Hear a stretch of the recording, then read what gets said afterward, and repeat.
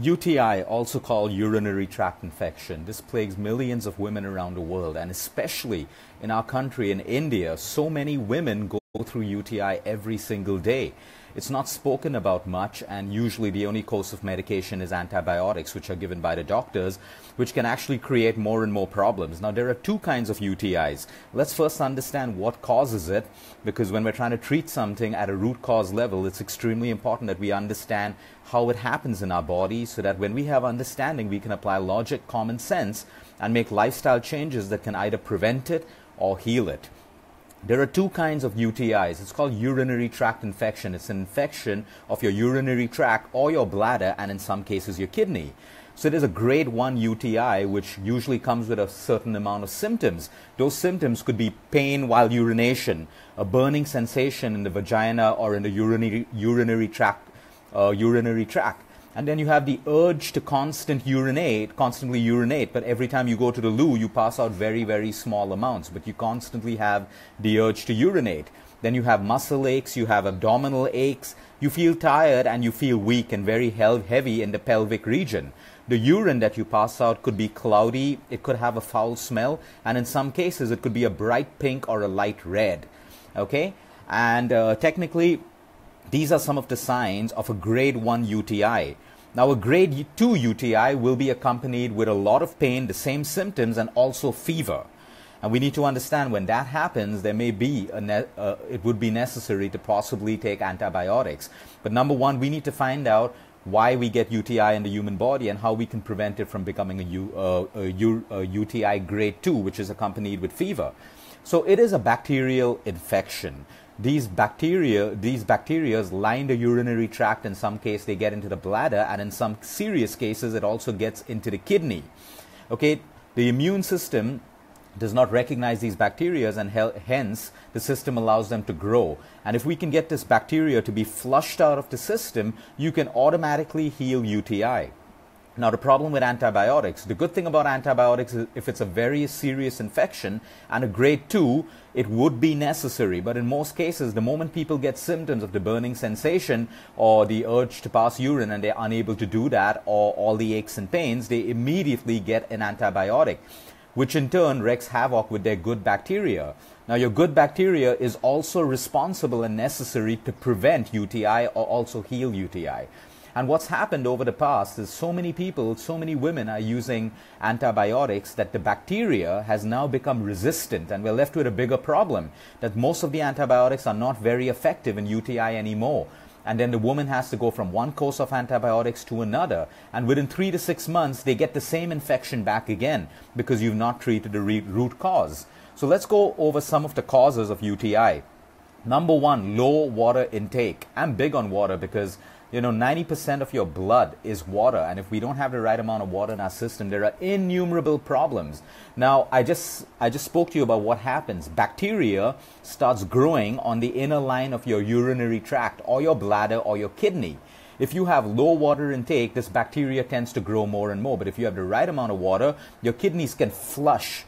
Your kidneys are like filters. They flush using a medium of water through your bladder, through your urethra, out of your through your urinary tract infection, your tract, and out of your body. So if you have low water intake, you are creating a terrain for the bacteria to grow in your system. And I understand one of the biggest problems in India are women are low on water because we don't have proper toilets. And with traffic, no woman wants to drink water and be caught in a car in traffic with their bladders full. So they choose to be low on water intake because of our infrastructure. But there's a way around this. You need to plan your water intake at places where you have access to a toilet. So preferably when you're home or when you reach office, load up on your water. But it's not a good thing to have a low water intake because it lowers your immunity and it allows the bacteria to grow in your urinary tract, which causes the infection. Number two, holding your urine in you for a long time. And I know, again, that's a valid point that we have in India. We don't have access of toilets all the time, or we're caught in traffic, and we hold on to our urine. Holding on to your urine it's toxic. Urine is toxic. That's why the body needs to pass it out. But because it's staying in us, because we're holding our urine, and when we have the urge to urinate, we're not doing it at that point, we allow bacteria to grow. We give your bladder and your urinary tract the terrain to grow, because we're holding in toxic waste which shouldn't be in the human body. Now, in sexually active women, many of them use condoms which have spermicides, and this also causes bacterial growth. So women need to know about what the possible causes. Women who use diaphragms as well can have UTIs formed in their system. Also, having intercourse and not washing yourself immediately can allow some of the bacteria to push back into your urethra and actually infect and grow bacteria. This can happen in people who are diabetic, who need to urinate and don't urinate, and of course people who have low immunity will allow bacteria to grow not just there but everywhere in the human body. So what are the ways to overcome UTI without resorting to antibiotics as far as possible? Number one, fluids. Improve the amount of fluids in the human body. You have to hydrate yourself. This is so important, and one of the commonalities that we spoke to in regards to cancer and every possible disease, we notice people have low water intakes. I'm talking about 2 to 3 glasses of water a day. Now that's detrimental to your immunity, to your health, to the vital functioning of your organs. You give your body the terrain it needs to grow disease, grow bacteria, grow pathogens and viruses and all of that stuff. So make sure that you have the right amount of water in your body.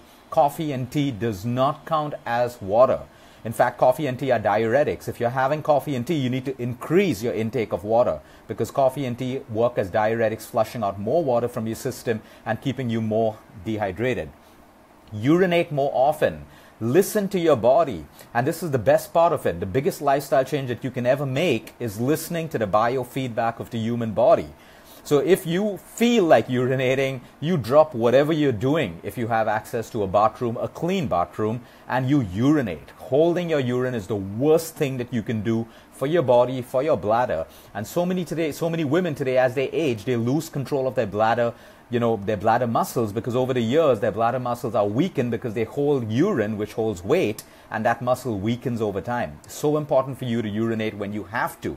Okay, keeping yourself clean and dry down there is extremely important, because we all know that wherever there's moisture or there's wetness, you allow bacteria to grow. So it's extremely important that, women who wear tight underwear and all these tight jeans and spandex and all of that stuff, it's okay for a little while, but you have to understand that that area always tends to stay moist. That material doesn't allow your skin to breathe, and because it's moist, you allow bacteria to grow. So cotton is the best, and when you're in a place where you don't have to wear tight clothes or underwear, that's the best way to be. Okay, we spoke about contraceptives. You have to make sure that there are many women who are allergic and who have allergic reactions to certain kind of condoms, especially with lubrication and spermicides and diaphragms and all of that stuff. So if you constantly get UTI, that may be something that you want to look at. Probiotics. Being on a good probiotic when you have UTI is beneficial, because it's a disease of poor bacteria building up in your system. You need the right bacteria to balance it out. So make sure that you get your probiotics through natural foods like your yogurt or your kimchi or your fermented foods, or you take a good quality probiotic, and that will help you relieve the symptoms of UTI almost immediately. Vitamin C. Why? Because vitamin C fights bacterial infections. Vitamin C boosts immunity. You want to do everything to boost your immunity while you have a UTI. You see, the simple way is popping an antibiotic, but that's not healing you. That's wiping you off your good bacteria, which is not only going to make the UTI infection come back at some point, but also cause innumerable other problems in your body, ranging from low immunity to acidity to diarrhea, and you name it. My favorite, cranberries, cranberry extract. Now, we live in a country where we don't grow cranberries, but the cranberry extract is by far the most powerful fruit extract when it comes to UTI. So most of my patients, who have UTI, within an hour or 2 hours, we can get them relief by just making them take a cranberry extract and lemon water or half a teaspoon of sodium bicarbonate mixed with water. Now, why sodium bicarbonate? Why lemon? Because lemon makes the urine and the blood more alkaline, okay, which doesn't allow the bacteria to grow, which actually helps you kill the bacteria. Sodium bicarbonate is the quickest way to make your urine alkaline and less acidic. When your urine is more acidic, guess what grows? Acidic mediums give bacteria the soil they need to grow. So you take half a teaspoon of baking soda in water and a cranberry extract, and I can guarantee you will have relief within an hour to 2 hours if it's a grade 1 UTI. You can do the same protocol if you have a grade 2 UTI, but if it's accompanied with a fever and infection, you may need to get this checked by a doctor for sure. Garlic. Eating 1 or 2 pods of raw garlic is also highly antimicrobial and antibacterial. So it helps you get rid of all that candida as well as the bacterial growth in your urethra, in your bladder, and in your kidney. So I think these are the most important points when it comes to UTI for sexually active women. It is extremely important that you urinate post-sexual intercourse. If you can't urinate, you wash yourself really well. And for women who pass a bowel movement, the way of wiping is front to back. So you ensure that all the bacteria gets wiped out that way. But these are extremely important points for women. It's not fun living... Sorry about that. It's not fun living with UTI, and just resorting to an antibiotic is detrimental to your health. So again, it goes back to the basic lifestyles. If you're drinking the right amount of water, you're urinating when your body tells you to do so, you're eating a clean diet that boosts your immunity, you can't have bacterial growth in your body if your immunity is high. And yes, we have access to dirty, unhygienic toilets that also makes bacteria push up your urethra and cause these conditions. For women who travel a lot, and especially air hostesses and people who do long flights, using an airplane loo is one of the most unhygienic things. So I always recommend that women, especially doing long flights, build their immunity. They take a vitamin C, they take a cranberry extract, and they have lemon water and refrain from alcohol on long flights, because you don't want to do anything that lowers your immunity, because you still got to use the loo, because we all know that holding your urine is also going to create a problem for you. So yep, it's a difficult place for women to live in, considering the unhygienic factors that we have in our society and in our country. But it's extremely important for us to know what we can do with lifestyle to heal UTI and to prevent UTI. So on flights, what you have in control is not staying away from the loo, because I need you to drink water and I need you to go to the loo. It is taking a vitamin C, carrying a cranberry extract with you, having lemon water, and staying really hydrated on your flight to keep your immunity extremely high. For everyone else, these are the tips that you have to go. So don't ignore the symptoms. So many women they're not ashamed, but they're shy to talk about UTI because it involves the burning sensation in their vaginas and all of these things. It involves sexual intercourse and all these things. But we don't have to be shy of these things. We don't have to be ashamed of these things. These are natural. Sex is natural to the human body if we do it the right way and we take the right precautions. Having an infection in your vagina is normal, but we should know how to address it and take care of it the right way. So it's as simple as that. Drink your water, stay hydrated, boost your immunity, vitamin C, cranberry, a great probiotic. As you can see in most of my videos, everything moves towards gut bacteria, because 85% of your immunity starts in your gut. So if you have an unhealthy gut, you have innumerable problems.